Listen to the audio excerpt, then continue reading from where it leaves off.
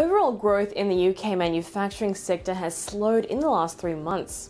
What's more, it's expected to worsen in the upcoming quarter. The sector faces several challenges, namely inflationary pressures, input shortfalls, shipping lags, and staffing obstacles. Although, with price expectations hitting a 9-month low level, fewer manufacturers are planning on passing on those higher costs to consumers.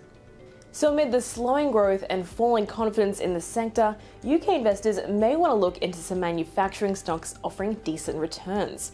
Let's zoom in on 3. The first of which is AstraZeneca. Shares of the pharma giant have given a return of over 20% over the past 1 year, while its year-to-date return stands at 16%. AstraZeneca's market cap sits at around £155 billion. The next one to look at is British American Tobacco.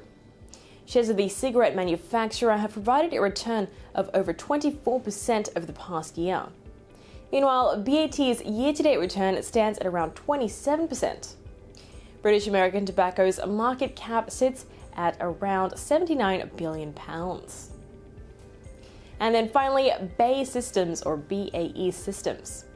Shares of the global arms, security and aerospace group have given a return of over 41% over the past year, while the year-to-date return stands at 37%.